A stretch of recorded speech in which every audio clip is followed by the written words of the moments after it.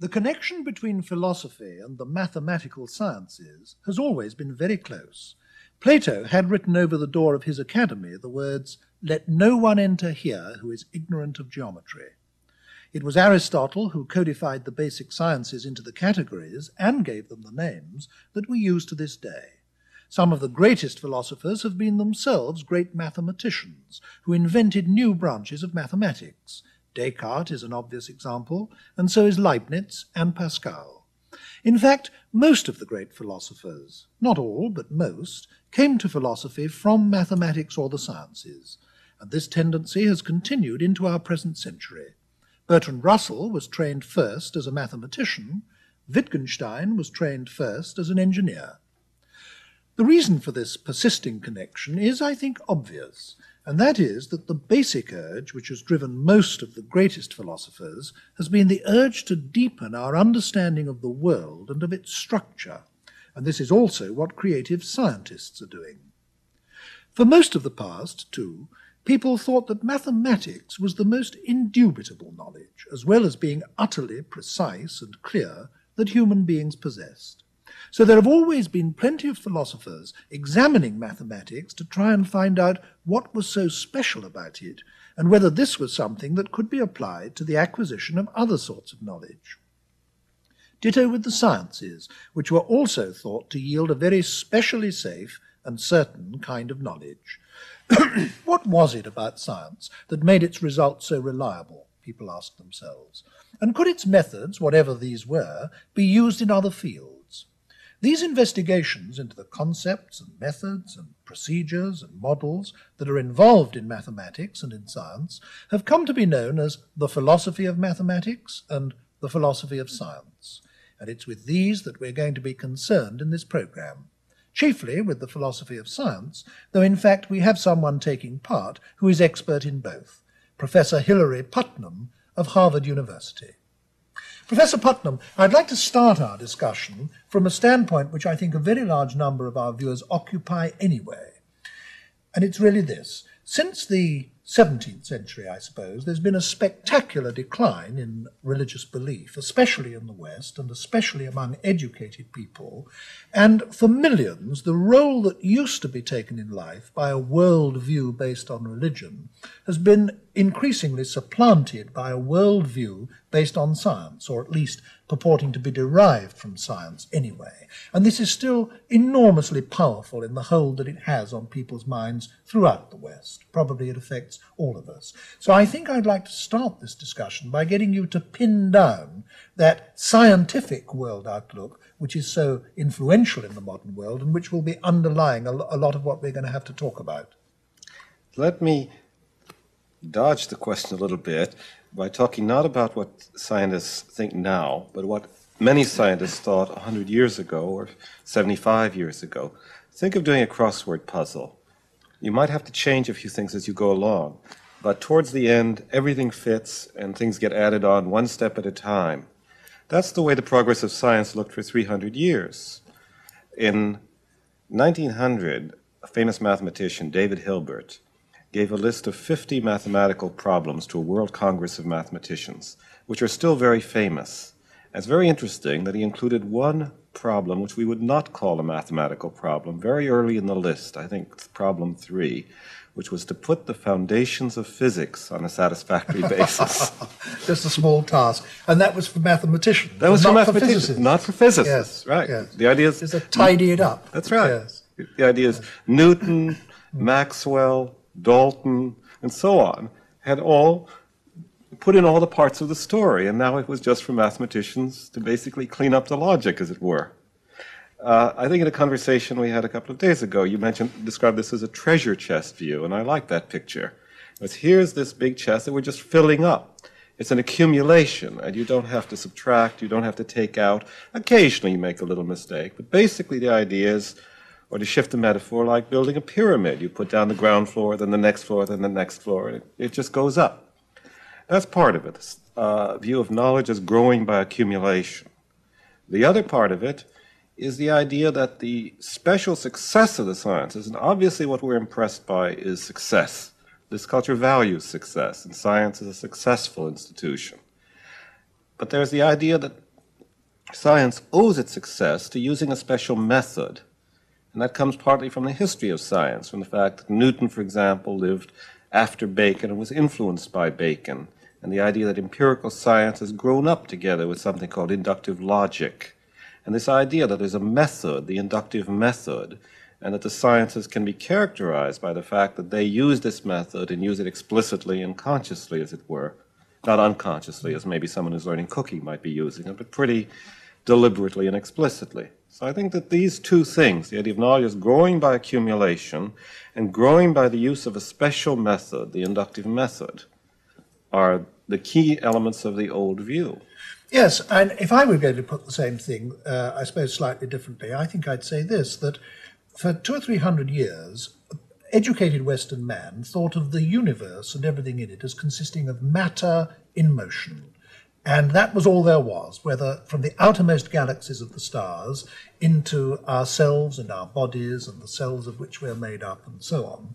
And that science was finding out more and more about this matter and its structure and its motion by a method which you just characterized as scientific method. And the idea was that if we went on long enough, we'd simply, as you said with your crossword puzzle metaphor, we'd find out everything there was to find out. We could eventually, by scientific methods, completely explain and understand the world.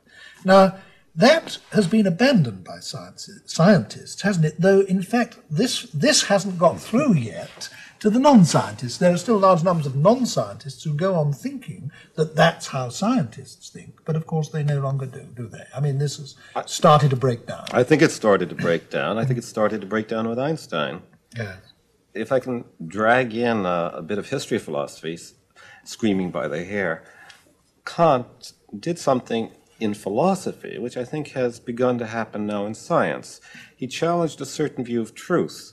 Before Kant, no philosopher really doubted that truth was simply correspondence to reality. I mean, there are different words. Some philosophers spoke of agreement. But the idea is a mirror theory of knowledge. Today, I think, Kant said, it isn't so simple. There's a contribution of the thinking mind. Sure, it isn't made up by the mind. Kant was no idealist. It isn't all a fiction. It isn't something we make up. But it isn't just a copy either. What we call truth depends both on what there is, on the way things are, and on the contribution of the thinker, the mind. I think that today scientists have come to a somewhat similar view, that is, since the beginning of the 20th century, the idea that there's a human contribution, a mental contribution to what we call truth. The theories aren't simply dictated to us by the facts, as it were. I'd like to ask you to unpack that a little, because I think that some of our viewers will find this idea a little puzzling. How can it be, some people will ask themselves, that what is and is not true can depend not only on what the facts are, but on the human mind? How can that be? Well, let me use an analogy with vision. We tend to think that what we see just depends on what's out there. But the more one studies vision, either as a scientist or as a painter, one discovers that what's called vision involves an enormous amount of interpretation. The color we see as red is not the same color in terms of wavelengths at different times of the day. So that even in what we think of as our simplest transaction with the world, just looking at it, we are interpreting, In other words, we bring a whole number of things to the world that we're not directly conscious of, usually, unless we turn inwards and start examining them. That's right. I think the world must have looked different in the Middle Ages to someone who looked up and thought of the stars as up and us at the bottom, for example.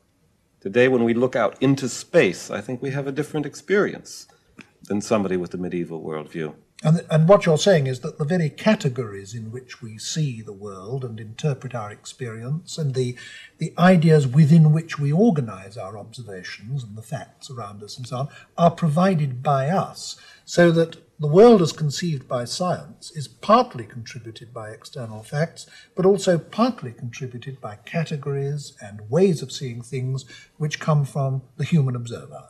That's right. And an example of that in science, I'll oversimplify, but it's not basically falsified, is this wave-particle business. It's not that there's something, an electron, which is somehow half a wave and half a particle. That would be meaningless. But that there are many experiments which can be described two ways. You can either think of the electron as a wave, or you can think of it as a particle, and both descriptions are in some crazy way true and adequate. There are alternative ways of describing the same facts, and both descriptions are accurate. That's right. Philosophers have started talking of equivalent descriptions. There's a term used in philosophy of science. But now, for a couple of hundred years after Newton, educated Western man thought that what Newton had produced was objective fact, that he had discovered laws which governed the workings of the world and the workings of the universe, and this was just objectively true independently of us, that Newton and other scientists had read these facts off of nature by observing it and looking at it and so on. And these statements which made up science were simply true. Now, there came, didn't there, a period in the development of science, beginning in the late 19th century, when people began to realize that these statements were not entirely true, that this wasn't just a body of objective fact which had been read off from the world. In other words, that science was corrigible. Scientific theories could be wrong. And that raises some very profound questions. I mean, if science isn't just an objectively true description of the way things are, what is it? And if we don't get it from observing the world, where do we get it from? Well, I don't want to say we don't get it from observing the world at all. Obviously, part of this Kantian image is that there is a contribution which is not us, there's something out there, but that also there's a contribution from us. And even Kant, by the way, thought that Newtonian science was indubitable. In fact, he thought we contributed its indubitability. The step beyond Kant is the idea that not only is reality partly mind-dependent, but that there are alternatives, and that the concepts we impose on the world may not be the right ones, and we may have to change them, that there's an interaction between what we contribute and what we find out. But now, what was it that made people begin to realize that this basic conception of science as objective truth was wrong, that science was corrigible, that science was fallible? I think it's that the older science turned out to be wrong where no one expected it to be wrong, not in detail, but in the big picture. It's not that we find out that, say, the sun isn't 93 million miles from the Earth, but only 20 million miles from the Earth. That's not going to happen. I mean, sometimes one makes blunders even about things like that, but that's like making a blunder about whether there's a chair in the room. Wholesale skepticism about whether numerical values are right in science would be as unjustified as wholesale skepticism about anything. But where the newer theories don't agree with Newton is not over the approximate truth of the mathematical expressions in Newton's theory. Those are still perfectly good for calculation. It's over the big picture. We've replaced the picture of an absolute space and an absolute time by the picture of a four-dimensional space-time. We've replaced the picture of a Euclidean world by a picture of a world which obeys a geometry Euclid never dreamed of. We've swung back to the picture of the world as having a beginning in time, which is really a shocker. It's not even that things once refuted stay refuted forever. Yes. So it means really that a whole conception of science has been superseded. Instead of thinking of science as a body of knowledge, which is being added to all the time by further scientific work, that whole conception of science has been dispensed with, really, hasn't it? And we now think of it as a set of theories which are themselves constantly being replaced by better theories, by more accurate theories, by richer, more explanatory theories. And even the theories we now have, like those of Einstein and his successors, will probably be replaced in the course of time by other, better theories, by scientists yet unknown. Isn't that so? That's exactly right. In fact, scientists themselves make this prediction. That is, that the main theories of the 20th century, relativity and quantum mechanics, will give way to some other theory which will interpret both of them, and so on forever. Now, this raises a very fundamental question, namely the question, what is truth? I mean, when we say that this or that scientific statement is true, or this or that scientific theory is true, what in these newly understood circumstances of ours can we mean by truth? There are still two views, as there have been since Kant. One is this old correspondence view still has its adherents. But I think the view that's coming in more and more is that one cannot make a total separation between what's true and what our standards of assertability are. that the way in which what I call, using the Kantian picture, the mind dependence of truth comes in, is the fact that what's true and what's false is in part a function of what our standards of truth and falsity are. And that depends on our interests, and which again change over time, of course. That's right. I'd like you to say a little more about this question of truth, because this again, I think, is puzzling to the layman. I think that people who are not trained in science or philosophy are apt to think that there are a certain set of facts, and a true statement is a statement that accurately describes those facts. I'd like you to talk a little about some of the difficulties that are actually involved in this. I think the biggest difficulty in science itself comes from the fact that even within one scientific theory, you often find different accounts can be given of so-called facts. This came in with the special theory of relativity when it turned out that facts about simultaneity, whether two things happened at the same time, could be described differently by different observers. One could say Boy Scout A fired his starter's pistol before Boy Scout B. The other could say no, Boy Scout B fired his starter's pistol before Boy Scout A. And if the distance is sufficiently large, so that a light signal can't travel from one to the other without exceeding the speed of light, then it may be both descriptions are correct, both are admissible. Of course, this leads to, profound conceptual difficulties in understanding some modern scientific theories. And this prompts the thought that a scientific theory can be useful and meaningful and can work, even if nobody really quite understands what it means. And this is the case with quantum mechanics, isn't it? I mean, nobody is really sure what quantum mechanics actually means, and yet it works. That's right. And again, there I want to say one shouldn't push that too far, because I think we don't want to give up our standards of intelligibility altogether. We want to say quantum mechanics works, and the very fact that it works means that there's something fundamentally right about it. And with respect to its intelligibility, we're willing to say in part that may be that we have the wrong standards of intelligibility, that we have to change our intuitions. But in part, there are real paradoxes in the theory, and I think that more work has to be done to really get a satisfactory resolution of these paradoxes. Things are very ticklish now. Yes. I think somebody hearing our discussion, and to whom perhaps some of these ideas are new, might find himself thinking, well, if all this is so, how is it that science works? If traditional scientific theories are breaking down, if science is turning out not to be a body of reliable, permanent, firm, objective knowledge, if a significant proportion of every scientific theory is subjective anyway, in the sense that it's contributed by the human mind, by the observer, by the scientist, how is it in these circumstances that we can actually build bridges, fly aeroplanes, make rockets go to the moon, and actually make all this soft, fuzzy, changing, partly subjective body of theory work for us? It must fit the world in some very basic way, in spite of everything that we've been saying.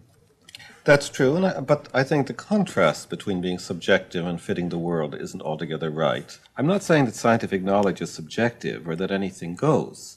I'm saying we're in the difficult position that we often are in life of thinking there is a difference between good and bad reasoning, but we don't have a mechanical rule.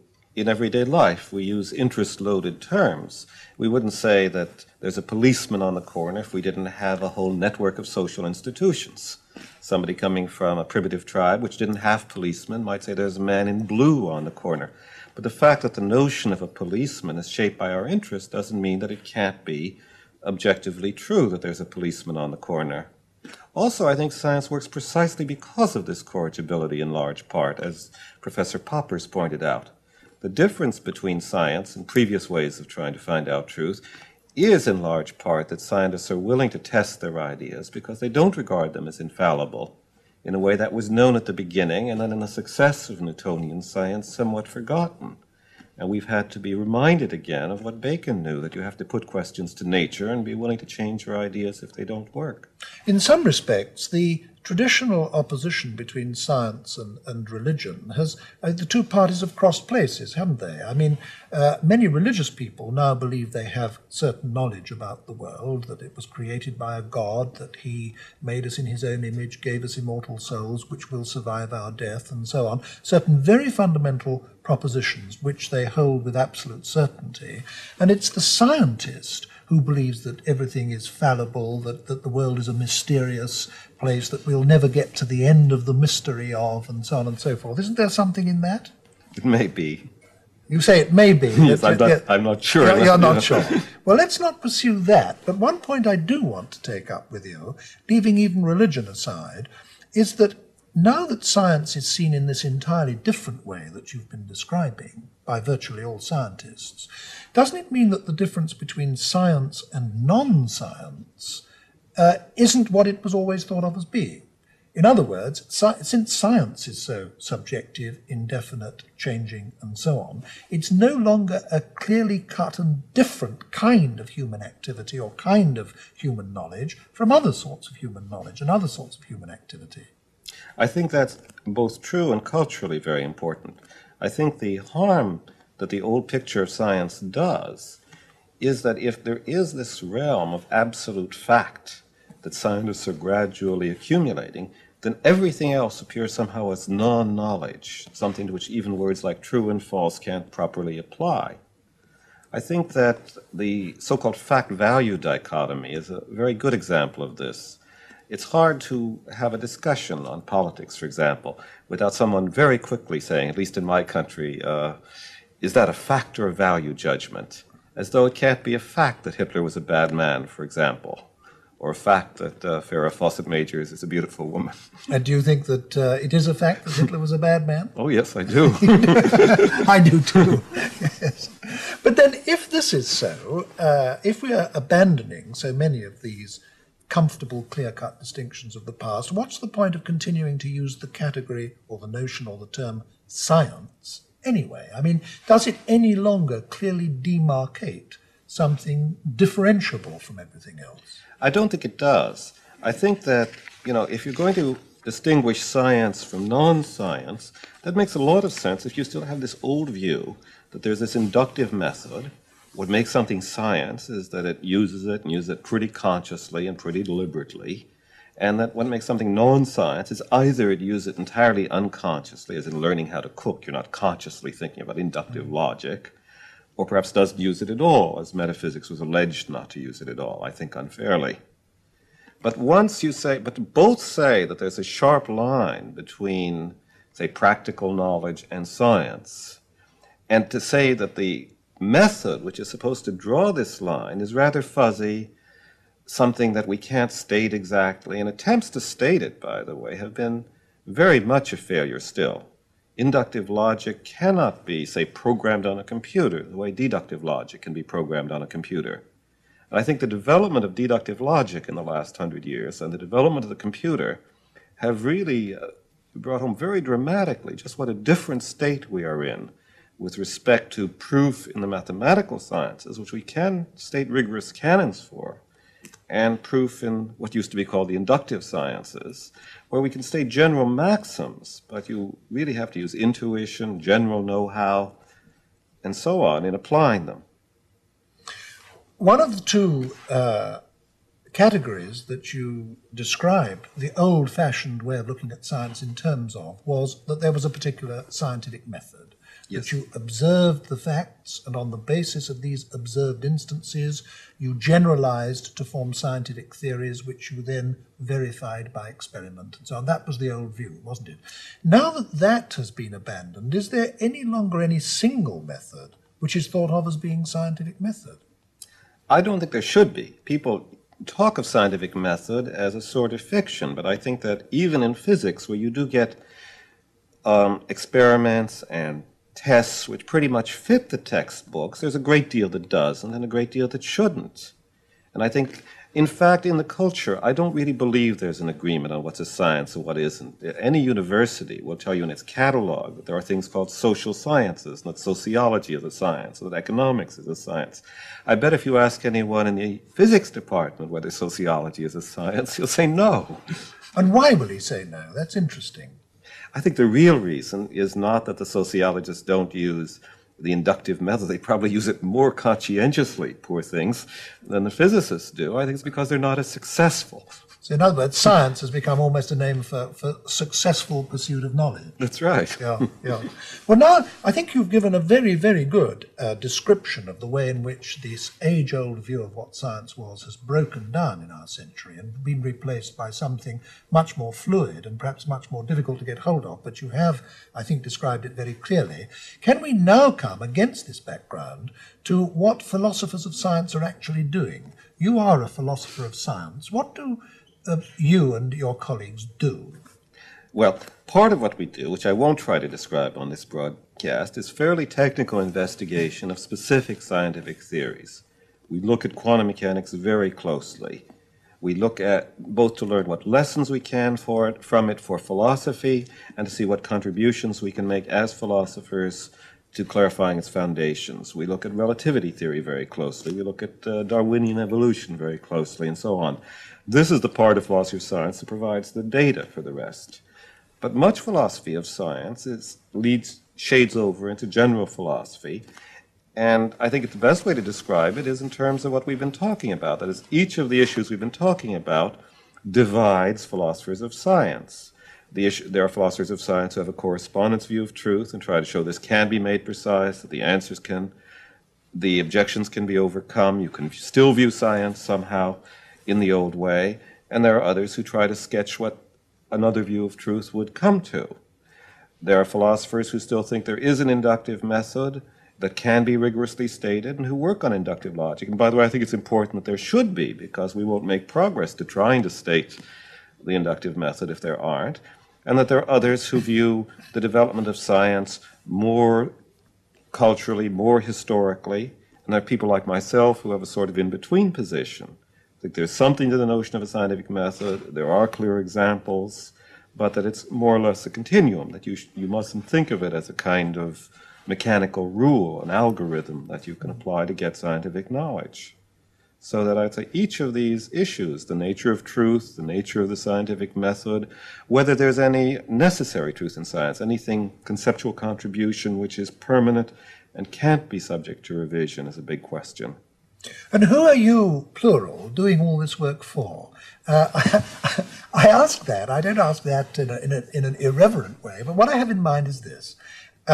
I've myself taken part in attempts to bring scientists and philosophers together for discussions of precisely the issues that you've raised.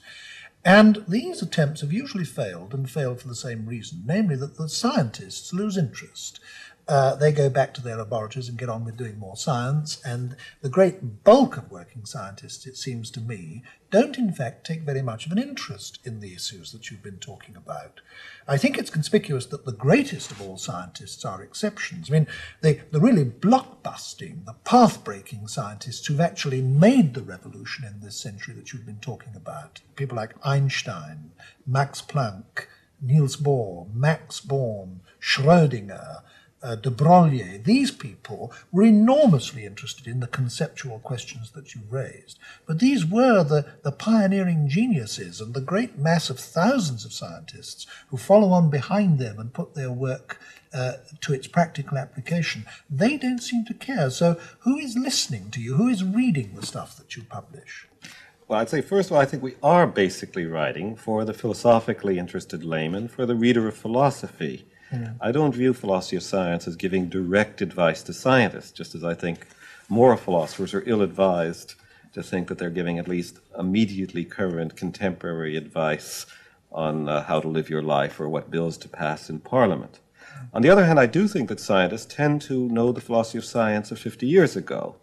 And perhaps this is the bad thing, that is, perhaps this time lag, this culture lag, has some value in weeding out what they shouldn't pay attention to.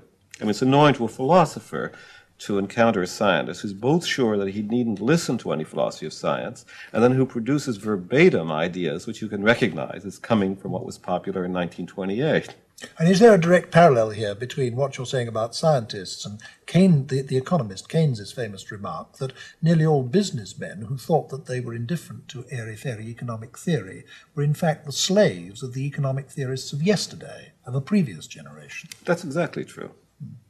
I suppose another parallel one could make would be to say that the account that ordinary language users give of language and their use of language would be extremely unsophisticated, simply because they take it for granted and have never thought about it. That too would probably apply to the account that most scientists would give of what they were doing when they were doing their science. That's right. That is, it's a mistake to think that merely because one practices an activity, one can give a theory of it. Mm-hmm. One criticism that's often been made about philosophers of science is that although they talk of science in this general way, what they're nearly always referring to, in fact, is one science, namely physics. Now, it's true, isn't it, that the science in which the most exciting developments have probably taken place in the last 20 years anyway has been not physics but biology. Our philosophers of science genuinely open to the criticism of being too physics-based in their view of science and having ignored biology too much. I think I would defend us against that on the grounds that I don't, although the theories in biology are of great scientific importance, Darwin's theory of evolution, Crick-Watson on DNA and so on, they don't by and large pose big methodological problems of a kind that don't arise in physical science.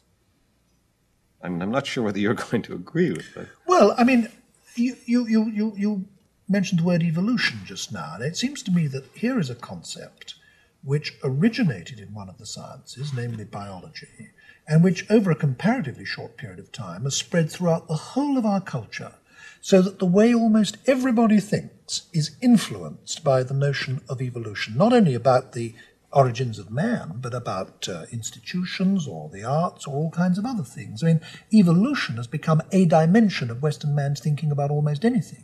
Is that not so? That's right. And perhaps there has not been enough attention to this theory, though what strikes me as interesting is that the possibility of explanations of what we think of as the biological kind, explanations in terms of function rather than in terms of the building, physics and chemistry, what you're made of, have come under more attention recently as a result of computer science. Now this does raise something I'm particularly interested in when you talk of computer science, and that is the interaction between our technology, in the case of computers, and philosophy. Not just science and philosophy, but technology and philosophy. I mean, computers were originally constructed on the basis of a self-conscious analogy with the human mind, weren't they? But as they became more and more sophisticated, we began to learn things from them about the human mind. So our construction of computers and what they then tell us about ourselves seems to actually proceed by interactive growth. Isn't that so? That's right. And today, this is one area, by the way, in which philosophers are in close contact with scientists. That is, the fields of linguistics, cognitive psychology, computer science, and philosophy of language today interact constantly. People send papers to one another, not because someone tells them to. There are conferences at which specialists in these fields meet together, again, not because someone decided there should be some cross-fertilization. The interesting thing about the computer case, if I can stick with it for a moment, is one might have thought that the computer, the rise of the computer, would encourage a certain kind of vulgar materialism. The idea, so after all, we are machines, so after all, everything about us can be explained in terms of physics and chemistry. Paradoxically, the real effect of the computer on psychology and on philosophy of mind has been a decrease in that kind of reductionism. See, the thing about the computer is that when you work with computers, you very rarely have to think about their physics and chemistry. There's a distinction that people draw between their software, meaning their program, their instructions, their rules, the way they do things, and their hardware. And generally you ignore their hardware. You talk about computers at the software level, and you wouldn't really be able to explain what they do in a way that would be of any use to anyone in terms of the hardware level. There is a kind of emergence here, although it's not a mystical kind of emergence. It's not that they're violating the laws of physics. It's just that the level of at higher level facts about organization have a kind of autonomy. You'd say the fact that it's following this program explains why it does this, and I don't need to know how it's built. I only need to know it can be built in such a way that it will follow this program. This is a return to a view If you apply this to the mind, it suggests a return to a view of the mind that I associate with Aristotle. There's the view that we are not ghosts in a machine, not spirits which only temporarily embodies, but that the relation between the mind and the body is a relation of function to what has that function. Aristotle said if you use the word soul in connection with an axe, and of course he said you don't, you'd say the soul of an axe is cutting. And he said the soul of the eye is seeing. And he thought of man as a thing that thinks. Yes, you're talking now of the alternative to materialism and, say, a religious view that this gives us. Puts me in mind instantly of the most significant of all the materialist philosophers in the modern world, namely Marxism, which after all is the official state philosophy of about a third of mankind, as we sit here discussing this. Marxism claims to be scientific, and this is a very important thing about it. Is there a significant Marxist contribution to the philosophy of science? I don't think there's a significant Marxist contribution, but I don't think that the Marxists were all wrong either. I think Engels was one of the most scientifically learned men of his century. He got a number of things wrong, but he had an immense general scientific knowledge. And Anti-Düring, his big book on philosophy of science, although it contains some rather strange ideas, some of which he gets from Hegel, by the way, is on the whole a sensible book on philosophy of science, among other things. On the other hand, it's not specifically Marxist. I'd say that Engels' views in philosophy of science are in large part influenced by the standard philosophy of science of the time. They're a fairly sophisticated, inductive account. And what about subsequent Marxist thinkers who also had some pretension to be philosophers, like Lenin, for example? Well, I think they're uneven. Lenin, I think, is on the whole one of the worst. He says, for example, that theories are copies of motion. I mean, there you have the copy theory of science just copying off the reality in its crudest view. Mao is more sophisticated. Mao is very influenced by John Dewey, who was widely read in China in the 1920s. Do you think it's actually made a contribution to the subject as it is today, or not really? I think that it anticipated, it perhaps might have made a contribution if people had been less ideologically divided, because I think non-Marxists could have learned. The Marxists were among the first people to try to somehow combine a realist view with a stress on practice, with a stress on corrigibility. And they were very hostile to the notion of a priori truth. And today many mainline philosophers of science are very hostile to a priori truth. As it is, they play somewhat the role in philosophy of science, I think, that Keynes said they play in economics. He described Marx as one of his sort of underground predecessors. Yes.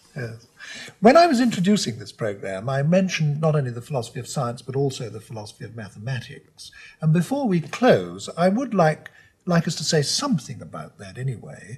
I suppose one can really say that the central problem in the philosophy of mathematics is a direct parallel to the central problem in the philosophy of science, namely, how does it fit the world? With science, it's how does science fit the world? In mathematics, it's how does mathematics fit the world? Is that right? That's right, and it's even worse, because if you're trying to defend a copy view, a correspondence view of truth in empirical science, you can answer the question, well, how do we build up this picture in such a way that it corresponds? By saying we have sense organs. As I mentioned before, that's not a total answer because there's a tremendous amount of interpretation involved in simple seeing and simple hearing. But if you're talking about numbers and sets, and someone says, okay, if mathematical knowledge is simply some kind of a copy of the way numbers are and the way sets are and the way other abstract objects that mathematicians study are, the question then, what sense enables us to see how they are? What is a number? Yes. A deeply problematic question, but still an important one. That's right. And on the other hand, I don't want to say that the anti-correspondence view has it very easy either. It seems to me that mathematical knowledge is a real puzzle. And I think that philosophers should concentrate more on philosophy of mathematics than they do now, because it seems to be an area where no theory works very well. Isn't there another very important parallel between mathematics and science? I mean, throughout the history of science, one of the conflicts has been between one camp who thought that it was all about objects in the world which existed independent of human experience, and another camp which thought, no, it's human beings and observers who actually contribute most of this. And as you pointed out much earlier in our discussion, the truth is almost certainly a combination of both. There is a long-standing dispute in mathematics, isn't there, between one body of people who think that mathematical knowledge is something that's, so to speak, inherent in the structure of the world, and we derive it from the world by experience and observation, and another body of mathematical thought that says, no, no, no, mathematics is a creation of the human mind, which we then try to impose on reality, like a grid, as it were, on a landscape. Isn't that so? That's right. The latter story is attractive because of the sense organ problem, but it doesn't seem to work either because it seems that we're not free to impose any mathematics or any logic we want.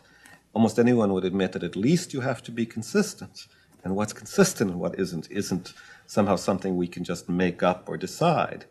As when we try to stress conventionalist accounts, subjective accounts, we come up against the objectivity of mathematics. When we try to stress the objectivity of mathematics, we come up against another set of problems. I think we can learn a lot more than we now know about human knowledge and about scientific knowledge by going further into this area.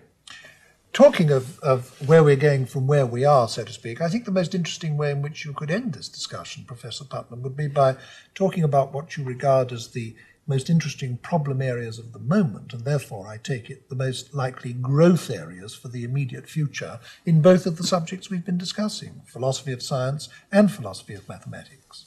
Okay, I think that if I'm allowed to confine my prediction to the immediate future, because we know that long-run predictions are always false, but in the immediate future, I would expect philosophy of mathematics to be a growth area and philosophy of logic. I would expect philosophy of physics, I think, to decline somewhat from its central place in philosophy of science, although I think part of it touches philosophy of logic. The astounding suggestion has actually come forward in connection with quantum mechanics that we may have to change our logic, our view of what the true logical laws are, in order to really understand how the world can be quantum mechanical. And I think this side of philosophy of quantum mechanics that touches philosophy of logic will be a hot discussion area. But more generally, I think areas which we almost don't think of as philosophy of science that become philosophy of language and philosophy of mind, like these questions about computer models of the mind, computer models of language, and these more general questions about theories of truth, the nature of verification, how science can be objective even though there's not a rigorous scientific method. I think these questions will continue to be the staples of the field. One thing that worries me about this whole area is its relationship to the educated layman. I mean, which in a sense is the person our discussion has been for. After all, it's now over 70 years since the 25-year-old Einstein published the theory of relativity, and I'm sure you'll agree with me that it's true to say now that the great majority of educated people with higher educations, university degrees and so on, still have scarcely any idea of what this is all about, and it's done very little to actually influence their view of the world. Isn't there a danger that now science and mathematics are simply racing ahead, and the whole new range and world of insight that is giving us into the universe in which we live simply isn't filtering through to the non-specialist, or not filtering through anything like fast enough? That is a danger, but it's one that something can be done about. There's now, for example, a text of special relativity called Space-Time Physics, which is designed for the first month of the first freshman college physics course. And the authors say at the beginning that they look forward to the time when it will be taught in high schools. And do you think that time will in fact come, and quite soon? I'm sure of it. Yes, well, I think you're right, and indeed I hope you are. Thank you very much, Professor Putnam. Thank you.